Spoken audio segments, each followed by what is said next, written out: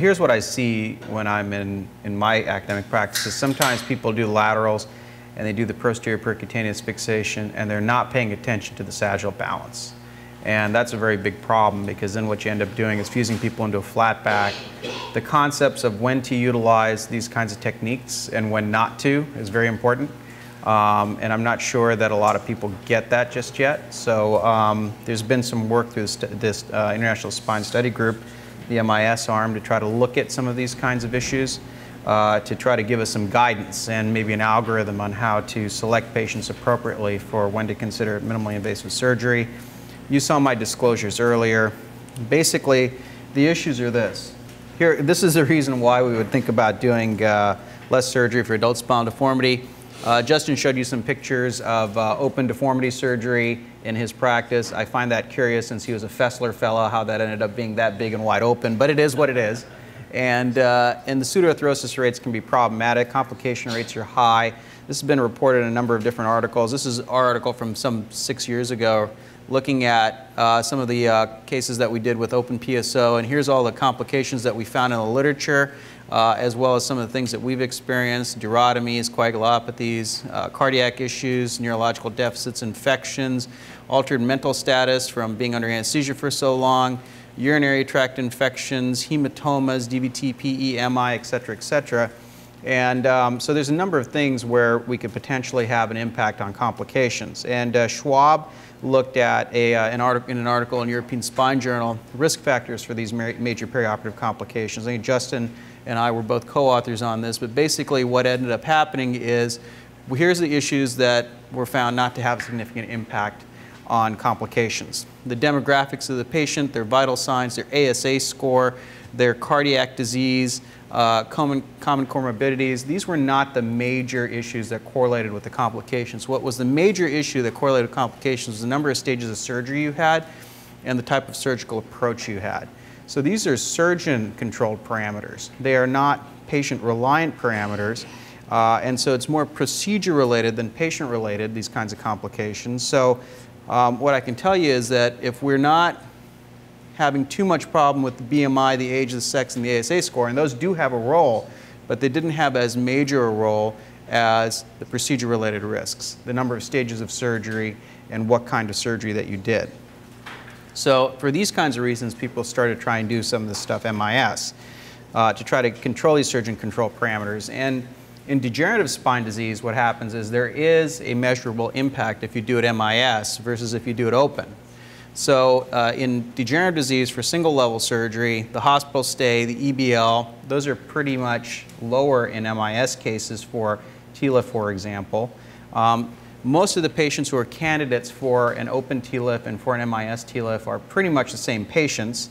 The issue is, does this hold true for MIS and open deformity surgery? And the answer is no. Patients who you can treat with open deformity surgery sometimes cannot be treated with MIS deformity surgery. I think that's a key take-home message. There are some people who shouldn't have this kind of MIS type stuff if they have certain parameters, and if you do it for them, you're going to probably predict failure in reoperation. So just looking at the degen literature, and Jason Cheng was one of our residents who last year helped me look at some of our MIS TLIFs at UCSF, and what we found was length of stay is shorter. Because the length of stay is shorter, the overall global cost of hospitalization is smaller compared to open TLIFs, and the long-term outcomes are similar, and they had less EBL, less transfusions. So does this hold true for MIS? And here's all the questions you have to ask yourself. Can you decompress these patients? Can you place hardware? Can you correct sagittal balance? Will you match the LLPI within 10 degrees? And this is not these two questions are not asked by a lot of people who do these MIS surgeries. Is it going to take a long time to do, and are you going to get a pseudoarthrosis? This is a problem that I've had, where if I didn't do an interbody at every level, I ended up getting pseudos, because you have an incision that's really small, you got just about this much view of the facet joint, trying to pack some bone in there, and a 65-year-old is not reliably getting a fusion. So in 2010 was probably the first time that you saw a number of publications on this kind of topic. And it was in Neurosurgery Focus in 2010. There were a number of MIS articles, and Neil Anand had one. And if you look at his article, here's the problems that he had at that time. He had dysesthesias from the lateral approach. He had quadriceps palsy from the lateral approach. A hematoma near the kidney from moving the kidney around. There was one remote hemorrhage in the brain, screw prominence, screw fractures, a number of issues with doing these kinds of cases MIS. And this is the article from Tormenti, and these guys he's with Adam Cantor and David Okonkwo at UPitt, and they do a lot of lateral approaches in patients who have deformity. And what happens when you have deformity is not only is your spine rotated around, but your abdominal contents are rotated around too. So as the spine gets rotated, the bowel gets rotated. As the spine gets rotated, the iliac vessels are rotated. So you come in on your routine lateral approach, and I know there's a lateral talk here by Sanser later today, I think, but as you come in on your routine lateral approach, structures that you don't expect to be in the way of your surgery are suddenly in the way of your surgery. And so this is how they ended up with a bowel perforation. Didn't even know about it during the case and figured it out later when the patient became quite ill. So we have to watch for how are these abdominal structures going to be rotated in the field, because the normal anatomy is no longer normal in a deformity case with a lot of rotation. This is an article from Uribe's group in Tampa, and basically what they saw is that they were very good at correcting the coronal curve.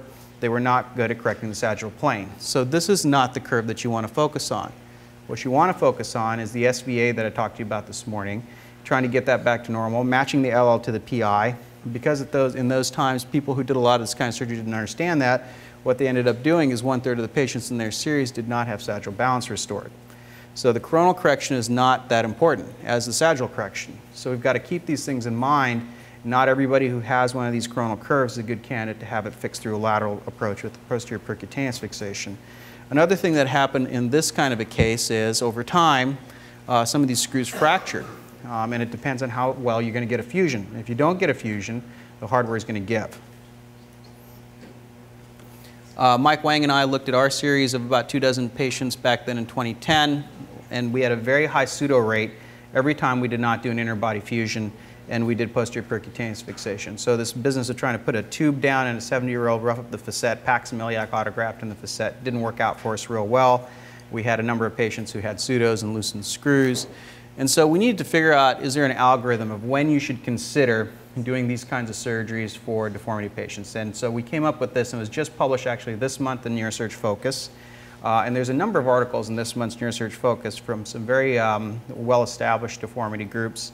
And I would urge you to look at it. It's free online. Of course, you can pull it up pretty much here in the room if you want. This is one of the articles of when to do MIS deformity surgery. So basically, if you have an SVA of less than 6 centimeters and you have a pelvic tilt of less than 25, you have essentially a moderate deformity. And even if your SVA is more than 6 centimeters, they lie down, it corrects nicely, and you have a flexible curve, again with the pelvic tilt to less than 25, again a moderate deformity. If you have such a mild deformity that you don't have any LLPI mismatch, you don't have any lateral slippage, you don't have a big coronal Cobb angle, you certainly could decompress that patient through a tube, not even have to put any hardware in a lot of cases, or if they have a bit of a listhesis, you could do a single level fusion. So you could do fairly small surgery with a low SVA, a normal pelvic tilt, a really good LLPI match, no listhesis, no coronal Cobb problem, small surgery, maybe even without hardware, be just fine. What about if they have a pelvic tilt of less than 25, but they have LLPI mismatch up to 30 degrees? And if they have that problem, you can basically end up doing what you see a lot of being done nowadays, lateral approaches with percutaneous screw fixation. However, they have a very high SVA, a very rigid curve with a massively big pelvic tilt of like 30 degrees and an LLPI mismatch of 40 and 50 degrees with a thoracic hyperkyphosis. These are cases that are going to predict failure if you do them with MIS. You're not going to be able to achieve those kinds of parameters. Those cases should be done open in the way that Justin was showing pictures, because you're just not going to get from here to there, especially if they got old hardware in there and you have to go dig it out. These are the ones basically that we need to focus on for the majority of patients who are candidates for this kind of surgery.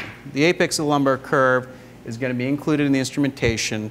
The LLPI mismatch is somewhere between 10 and 30 degrees. They may have a grade 1 or 2 listhesis, either lateral or anterior listhesis. Their pelvic tilt is relatively small at less than 25. They have a coronal Cobb angle of more than 20. These folks do pretty well if you do a lateral and a percutaneous fixation. This is the group that we need to focus on. These are the kinds of cases that will be done well using this kind of an approach, because there's a ceiling effect or a limit to how much you can get away with MIS. And Mike Wang had a very nice paper in, again, this month's Neurosurgery Focus, where he looked at what is a ceiling effect, how much can I do and where can I stop, and basically found those parameters I just talked to you about to be the limits. That if you start having really bad SVA, high SVA of like 7 centimeters, 8 centimeters, and you have an LLPI mismatch more than 30, then those cases were not getting done real well with MIS. So don't try to do those with MIS. So this is the kind of case you don't want to do with MIS. It's a patient who has a lateral listhesis and an anterior listhesis. I didn't show you the coronal here, but has already got hardware in here, PJK'd over the top. We're not going to be able to get this SVA corrected MIS and get this hardware out MIS. We're going to have to open this case, and we ended up doing a VCR for this patient. But these are the kinds of cases that predict failure with MIS. Can you do iliac fixation MIS? Yeah, you can put in all your lumbar pedicle screws. You can put in your iliac fixation. You can do all of it MIS if you want to. What cases need to have iliac fixation? What are the characteristics of your operative plan that are going to tell you that you need to have iliac fixation? Let's have a volunteer. Indications for iliac fixation. All right, how many of you at your home institution do iliac fixation? Okay, when do you do it? You got a person in the back, way back there. Long being longer than what to S1? Into the lower thoracic, okay. I would say L2 or more to S1, okay, that's one. That's one good reason why you should do iliac fixation. What's another? Prior failure? Yes, you have pseudoarthrosis, loosened S1 screws, absolutely. What is the purpose of the iliac fixation? So you want to get your L5-S1 to heal without loosening your S1 screws. Is the SI joint going to fuse if you put an iliac fixation? What happens 2 years after you put in an iliac screw to that iliac screw? Is that going to be a good solid fixation in 2 years from now? No, it's not. Because you're not fusing across the SI joint. We don't put bone graft across. That joint is massive. It's really big. So what ends up happening 2 years after your iliac fixation is if you go back and you do a CT scan or an X-ray, a lot of times you can see haloing and loosening around that iliac screw. That iliac screw is there as a temporary stabilizer. It's there to temporarily stabilize your S1 screws, give some structural rigidity so you can achieve a solid L5-S1 fusion. That's the purpose of it. And when do you need it? Constructs bigger than L2 to S1 is the primary time you need it. Cases where you don't have good S1 fixation, high-grade listhesis cases, cases where you can't even grab the sacrum because it's destroyed or fractured. Those are the primary reasons why you need to do iliac fixation. So it's important to keep in mind the indications before you just do the surgery. So I think a lot of what happens that I see our residents doing, and sometimes people come to the courses, they're so fixated on the techniques that they're not thinking about the indications for the techniques. So you've got to take a step back and think, when do I need this? I have an armamentarium. It doesn't apply to all the patients. So just because you have a hammer doesn't mean you're going to want to hit every nail with it. So some nails don't need a hammer. And so you've got to figure out when to do it. But you can do iliac fixation in 2 different ways now. Most commonly is done is you put an iliac screw, or you can put an S2AI screw. And these are the different trajectories for each, and you can place both of these MIS. And so an iliac screw typically from the PSIS is 1 centimeter superior and a centimeter deep to the PSIS. And then it has that trajectory here in the blue. And basically we'll go over the greater sciatic notch. Now what happens if you penetrate the greater sciatic notch? What are you going to hit? It's a mumbling, but someone speak up a little bit louder. Sciatic nerve, okay. What else are you going to hit? That's right, superior gluteal artery. And if you hit that, what ends up happening is that vessel, if you cut it, will retract up into the pelvis and keep bleeding. So Zia, I think, had a case where he had to have IR go and embolize that vessel because he couldn't get it. So we don't want to be in the notch. We want to get this thick bone right above the notch. So you want to get close but not in. So this, again, is the entry point for the S2AI screw. That's going to cross the SI joint, and it's going to end up going over the greater sciatic notch. But those are the issues that you've got to think about. You can do it MIS as well. So one thing that I see at our place is that people don't like to push the gear shift.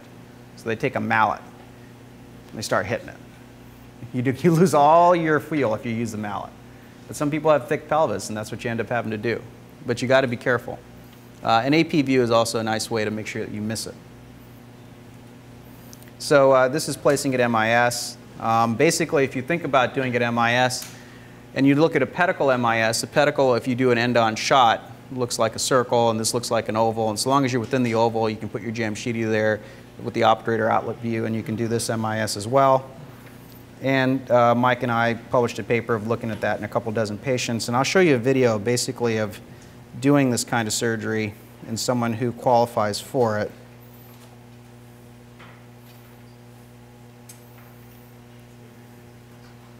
So it's a 64-year-old with back pain, leg pain.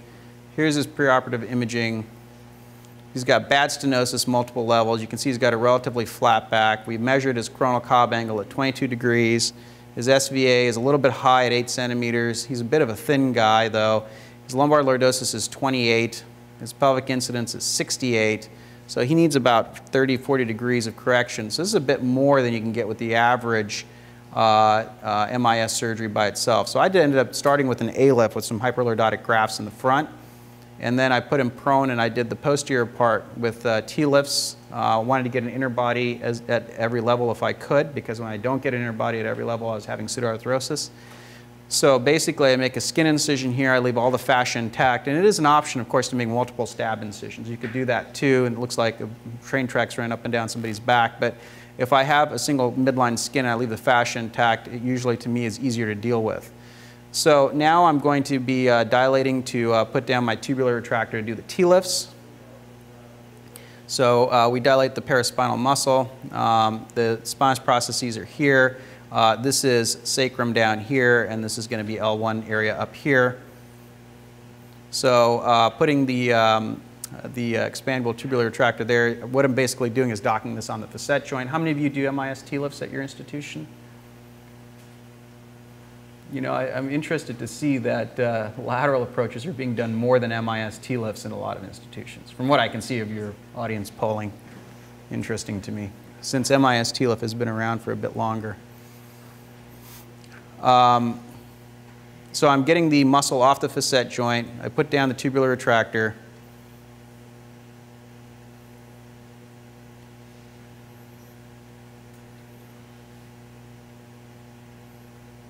So as you can see, there's not a lot of bleeding going on here.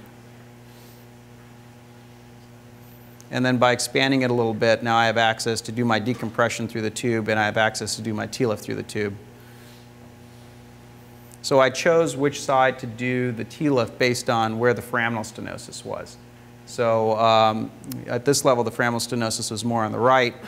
You'll see I'll put another tube in on the left. This, because of the level above, the foraminal stenosis is more on the left. So we were able to do simultaneous T-lifts, the fellow and I, and this is John, was my fellow that year. Here we're taking off the facet joint, or I'm taking off the facet joint. John's about to take off his facet joint. He likes to use a drill.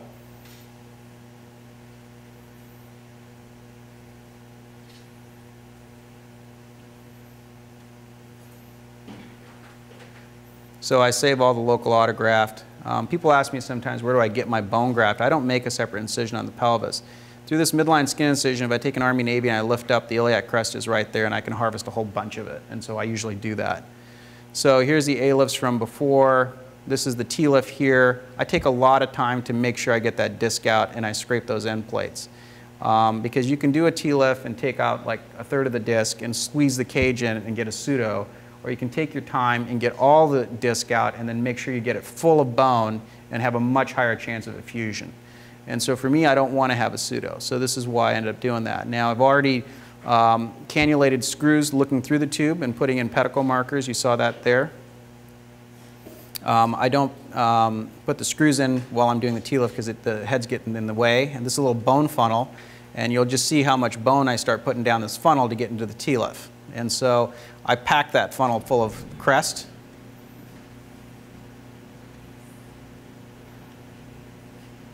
You see John doing the same thing. He's getting the disc space shaver in there, and he's going to clean out that disc.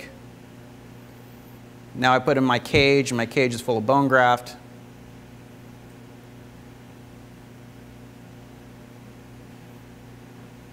Meanwhile, the other side's pretty much ready to go now, too. So here we have the T-lift here. We're doing a T-lift in here, too. Here's a cage going in on the other side.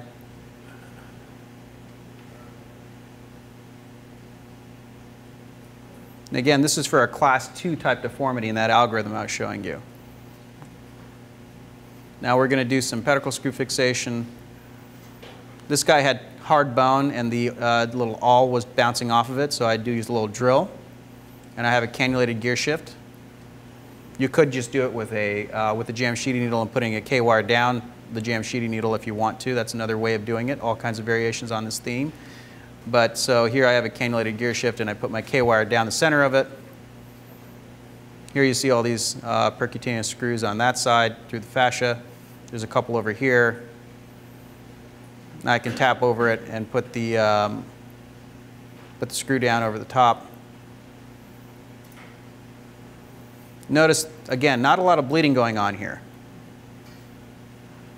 What's the #1 issue of this is like how much fluoro you get and how much time you take. And as you get better at it, you figure out ways, like with the cannulated gear shift, to use less fluoro so you don't get cataracts later. There's a certain number of shots of fluoro you're going to take before you get a cataract. So this is tapping over the K-wire. Notice that I bounce the K-wire up and down. Why? Because if you tap and you don't have the K-wire bouncing up and down, you can grab the K-wire and push it out the front. What lives there? The iliac. So that makes for a bad day. Mike Wang had a case report where he didn't have the K-wire and the tap perfectly coaxial. And so the K-wire is at an angle to the tap, and as he tapped, it sheared off the tip of the K-wire and left it in the vertebral body. So all kinds of things can happen if you don't pay attention. So you got to pay attention by bouncing it up and down. I call that the K-wire dance. I make sure that the K-wire is not getting bound up and it's not going to get sheared off. And then putting the screw in over the wire.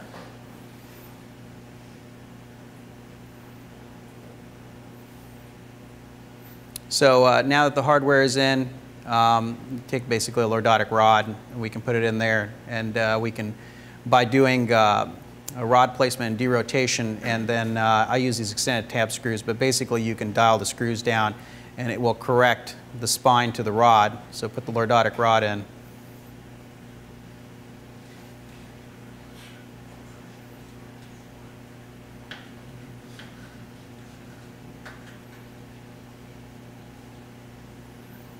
That's also something that with a little practice gets much quicker. You think most of your correction was done already? A lot of it was, because I had 2 A lifts and those 2 T lifts. But the rod did get some. The rod gets me the derotation.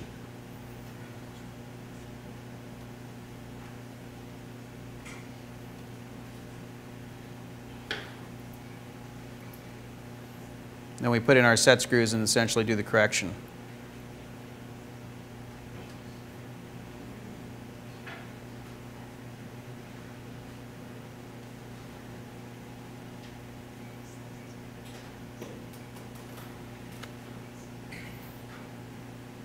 So you basically get the idea there. I'm not going to take up all your time with the video, but I think the takeaway points here is that PI is a fixed parameter. The pelvic tilt is a temporary compensating mechanism. You must have the same goal, whether you do it open or MIS. If you're not going to achieve this, don't do it MIS. You got to be in that class 2 of deformity.